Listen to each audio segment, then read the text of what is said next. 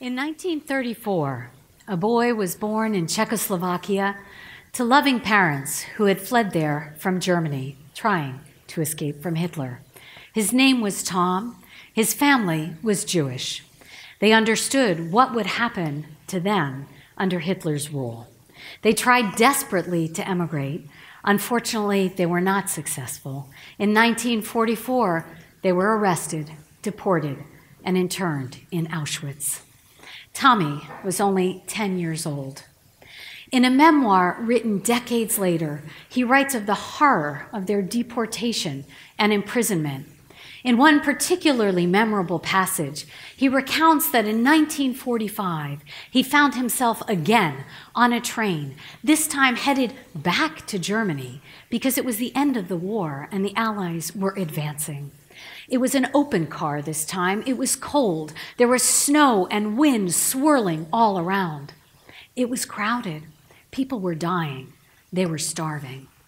He says, as the train pulled into Berlin, he heard a German woman exclaim loudly, "It stinks of Jews again." But an hour later, he says, our new SS guard climbed down from the train onto the platform, and he got himself a cup of coffee. He saw Tommy looking at the cup, and without a word, he turned and handed it to that little boy, his first hot drink in over a week. We don't know why the guard gave Tom the cup of coffee. Maybe he thought he looked like his child, or after all, he was a child and he was shivering and he was cold. But what we can tell is that he could see his humanity and the woman could not. Tom's father died in the camps, but he and his mother survived. They were reunited. She found a new life in Italy, and he eventually emigrated to the United States. He decided to study law because he thought if international law and human rights law could be developed and strengthened, maybe that could stop bad things happening, like what had happened to him and his family. He became a human rights lawyer and a distinguished professor at George Washington University. And then one day he was elected to the International Court of Justice in The Hague.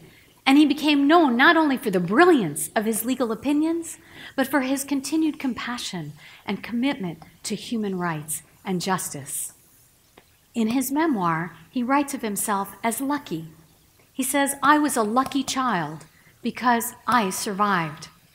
And he took that survival as a call to action to help others. And he never forgot that hot cup of coffee in winter. Tom understood that international law and international institutions could stop bad things happening to people in the future. This notion of international law that endows each one of us with inalienable rights and imposes obligations on the powerful not to commit terrible crimes. This crystallized during the Second World War as a direct response to the Nazi atrocities. It found voice in the Nuremberg trials of the major war criminals that were held on charges of crimes against humanity, war crimes, and aggressive war. It led to the establishment of the United Nations, a body that was hoped could prevent war, and the creation of a Security Council that could enforce the peace. A new word, genocide, was coined to describe mass slaughter, and a treaty was adopted to prevent and punish it, and work on a new international criminal court that could be the permanent embodiment of the Nuremberg trials was begun.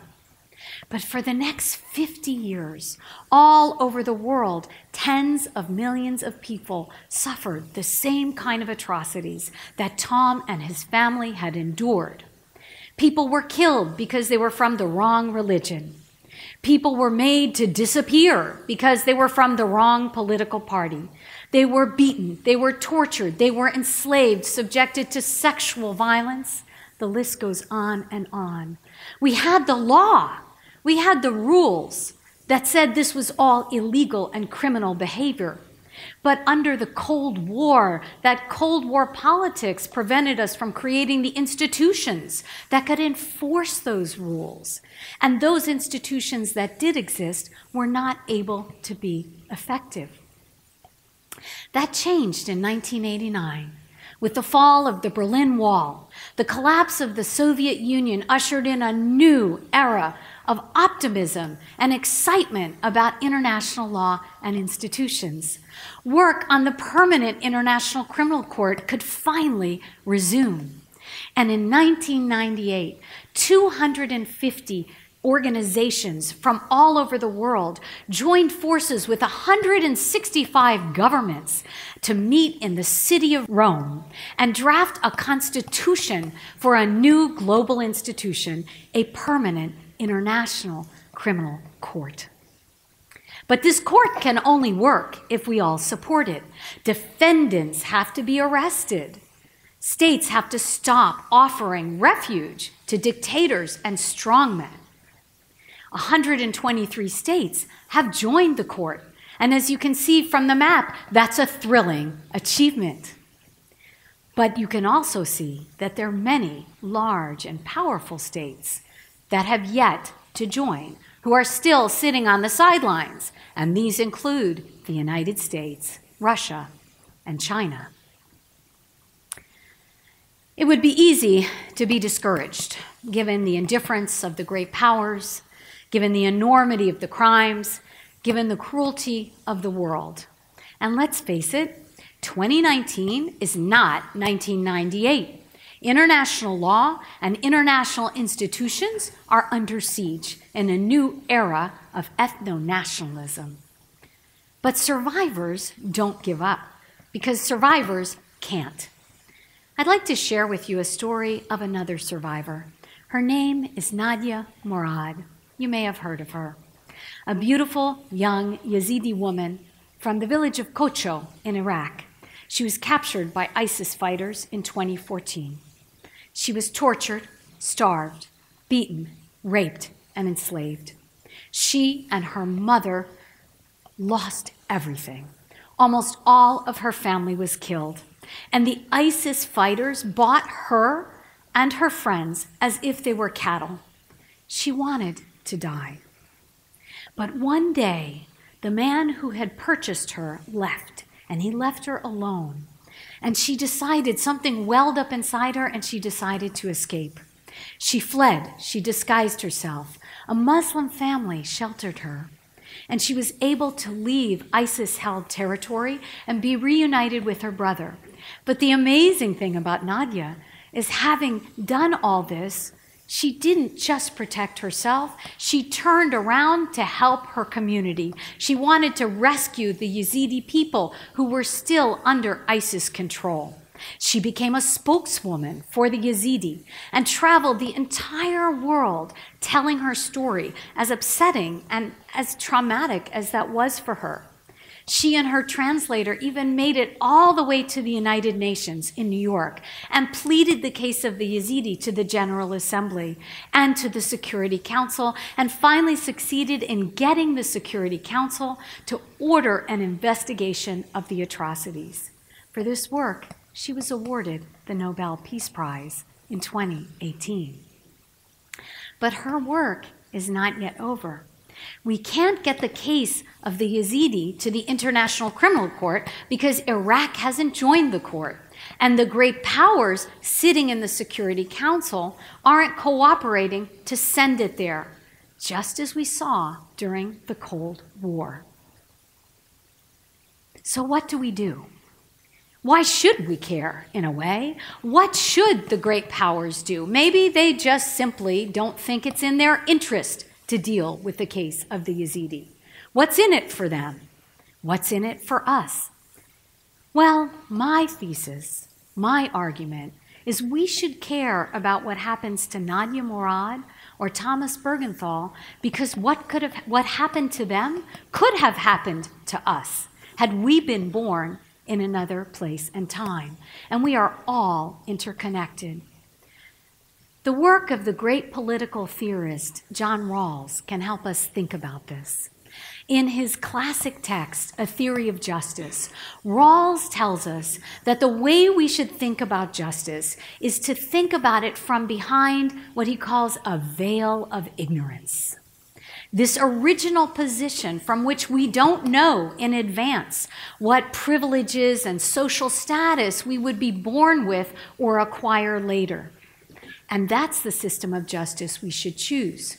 To put it another way, in my world, if you didn't know if you were going to be Jewish or Christian in Hitler's Germany, or Tutsi or Hutu during the Rwandan genocide, or Yazidi or Sunni in modern-day Iraq, what system of justice would you choose? My argument is that you would choose rules that promote social equality and non-discrimination, because you would recognize that they could be you had you been born in another place or time. And so you would choose the rules that would protect your future vulnerable self.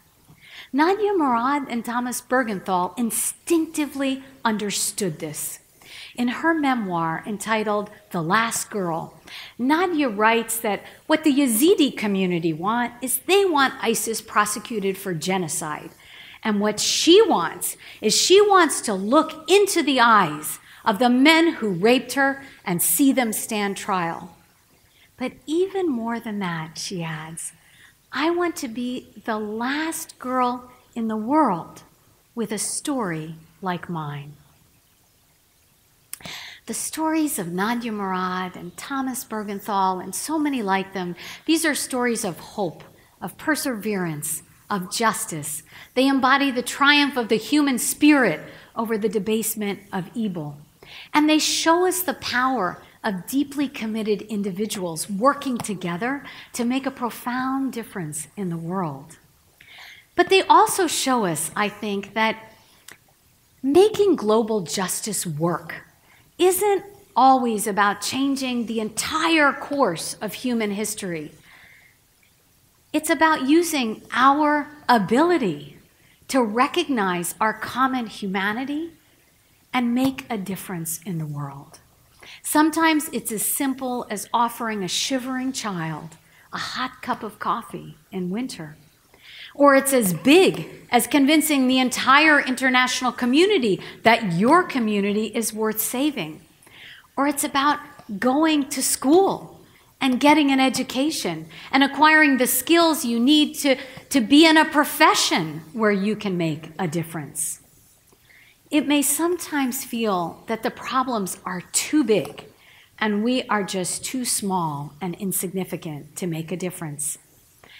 But I'd like to leave you with some words of encouragement from an African proverb that a colleague at the International Criminal Court shared with me. If you ever feel that you are too small to make a difference, it's because you haven't spent a night with a mosquito. Thank you.